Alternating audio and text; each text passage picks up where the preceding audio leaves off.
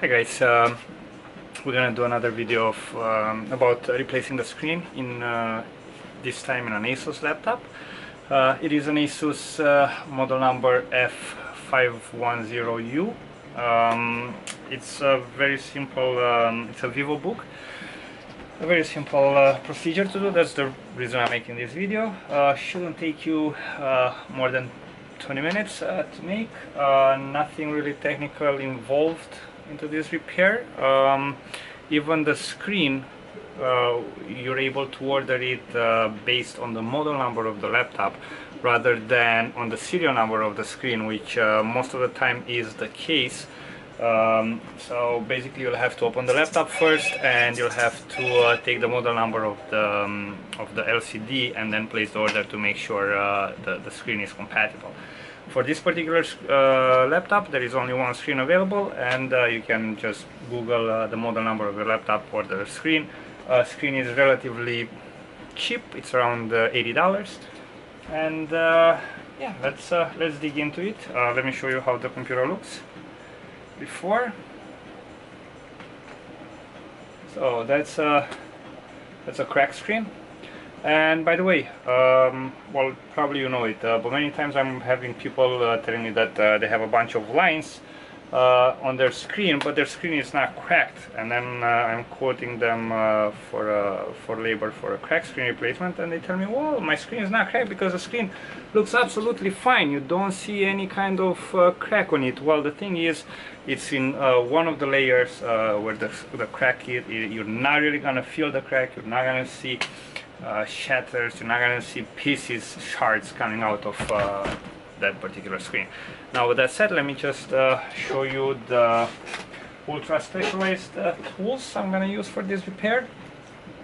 And in like most of the screen replacements, you will need Phillips, fine tip Phillips screwdriver, pry tool, and a tweezers. That's all you need. Now let's dig into it. Let me show you how to do it. And let's see. Okay. So on this side of the screen, on both sides actually, on the right and the left side, right here, there are two little tabs. Okay. You can see it here. You'll have to use a tweezer or something sharp to go underneath and remove this little sticker. Okay, put it on a side with the sticky part up. Remove the left and the right. Now underneath you have two screws. Okay, that's where the screwdriver gets in handy. That's your regular Phillips screw. One there and one here. Okay, now with those removed, by the way, make sure your computer is completely turned off. I forgot to mention it now because I mention it in every other video I'm making about the screen replacement. Make sure the computer is off. This one you can't really remove the battery. It's a non-removable battery.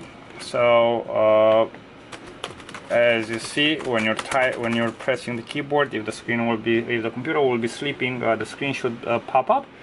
If your screen is so damaged that you don't trust that the backlight is actually working, make sure you press on the power button for around 7 to 10 seconds to make sure the computer is off. Okay, now we're gonna use the pry tool, and you see this little edge. You have the top screen is blue and the front bezel is black. So you want to put the pry tool right in between and work your way down, just like this. Okay. Take your time, don't rush, because this particular model is not the most expensive one, and the plastic they're using, it's a little bit flimsy, I would say. So you're not gonna break the bezel, but you might break the legs which are holding the bezel together, making it pretty much useless. Okay, so slowly work your way down with the pry tool. You can use a plastic or a metal or even a guitar pick if you have one at hand. Okay, a card might work as well. I didn't try it with a card in a long time, but yeah, I know that might work. Okay.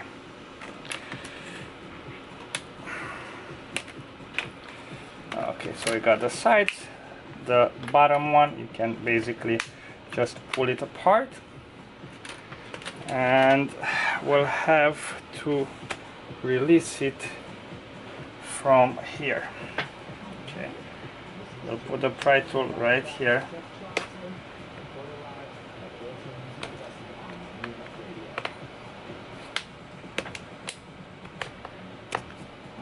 Okay, now lift the screen up.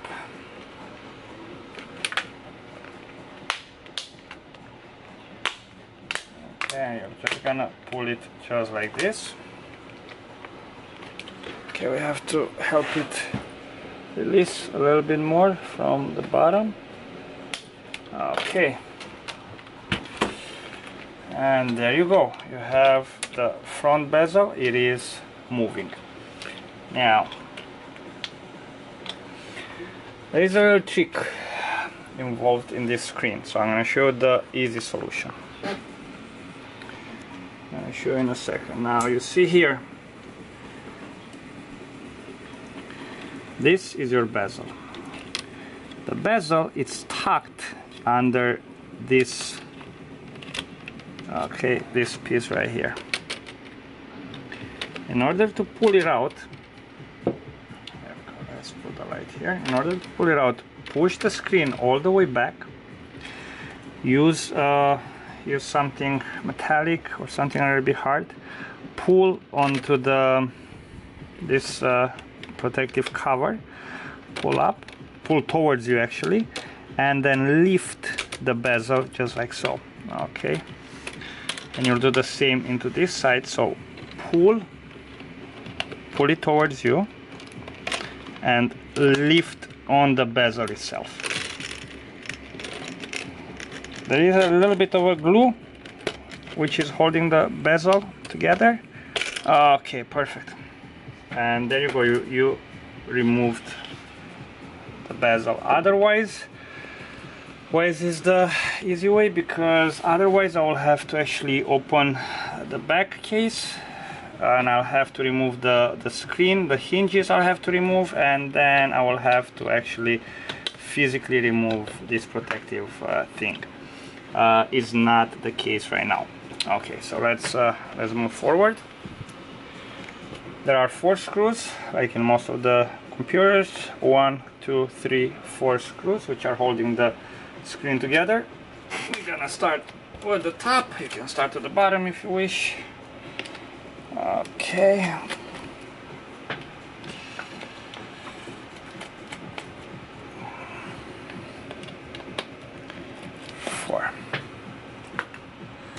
Okay, now the screen, we can just pull on it, okay, and lay it flat on the keyboard. Here, where the connection is, there is, see, that's the connector, and you have this tape which you'll have to loosen up. Okay, now this is actually rather easy compared to other computers, and we're gonna push on the connector just like this. Okay, the connector is out. We take the old screen off, and now we're gonna take our new screen, and now it's a good time to actually test the screen before we go ahead and reassemble it. So what we're gonna do, we're just going to put back on the connection. Okay, so what we do, we push this. Okay, we lay the screen flat, and we're gonna push this connector just like this. I don't know how much you can see because my fingers are all over the place. But here we go, just like that, and then we're gonna push with a tweezer. Okay, pull towards you actually like this, and then we're gonna lock it with the tape. So the connector is set, and now we're going to put the screen up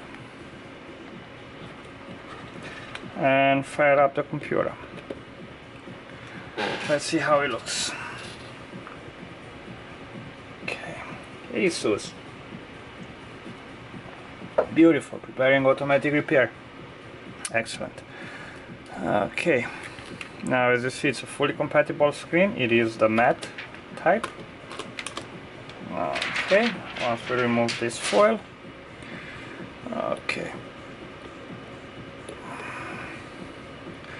Yeah, never mind that. That's because we turned on and off the computer a couple of times without properly shutting it down. So we're gonna shut off the computer. Okay. We're gonna put back the screws.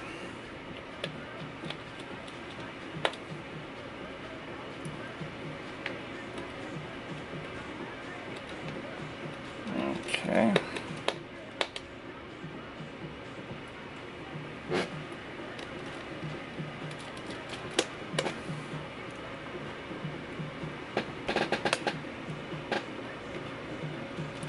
And that's that. Now, remember I mentioned there is a little bit of a tape, sticky tape, right there on the corner, which was holding the bezel. So we're gonna remove that. Okay, it's right here.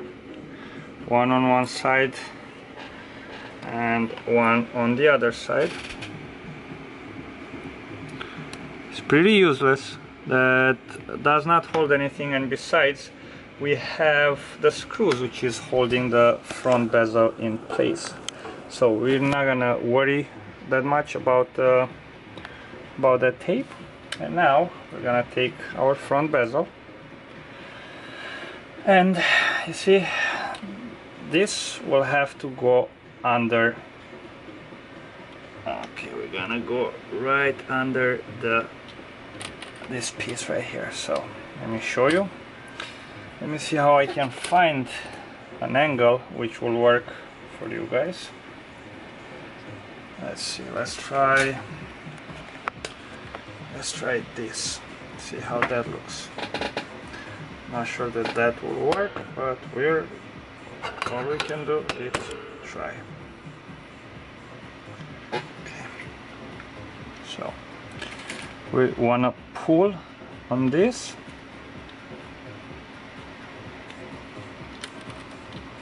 and then push the bezel down. So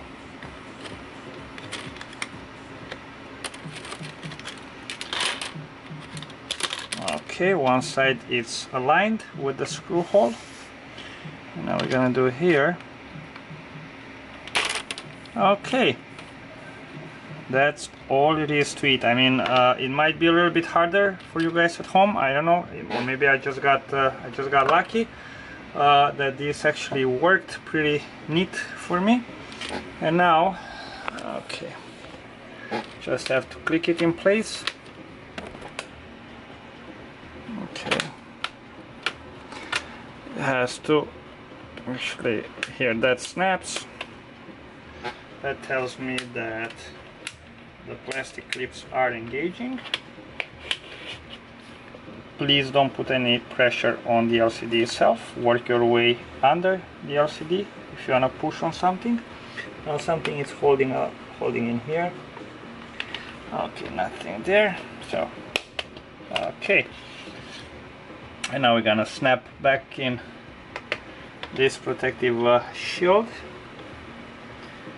Okay, that one might be a little bit trickier because it's something always have to be. Now before we worry about that, let's put back the screws. So screw number one right in here. We want to make sure that the front bezel stay in place. And we're gonna put the one on the right. We take our little sticky pads, and there you go. One on one side, one on the other side.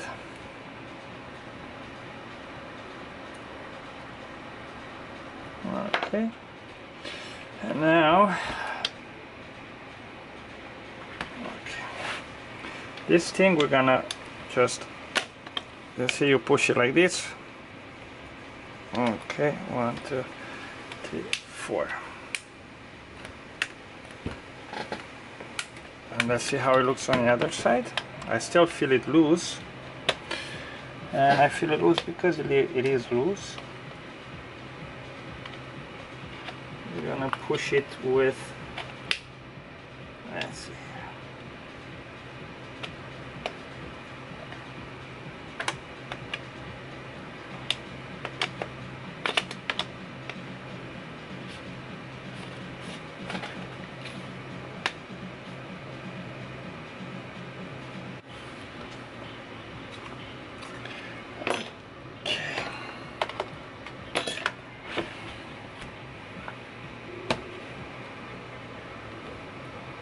Okay, make sure it is flat in here. Okay, I mean flat. It's flush. I'm sorry, it's just been a very long day. And in the front, as you see, it's perfectly fine. And that was your repair. Just to show you guys again the computer. We're gonna turn it on. Asus screen is absolutely fine. So with that said, this repair should not take that much time. It's something pretty easy to make, and it's gonna save you money into the repair. Plus, it's gonna save you time. You have the option to choose the screen yourself and go with an original one, rather than, I mean, many people they're using third-party manufacturers. Nothing wrong with that as long as they have the same resolution. So it should be fine. Anyways, to make long story short and to get a chance to actually go home, that was it for today. I hope this video helped you in some way. If it did, as always, like the video, leave a comment if you wish, and please subscribe to my channel. Thank you so much. Until next time, I'll see you. Take care.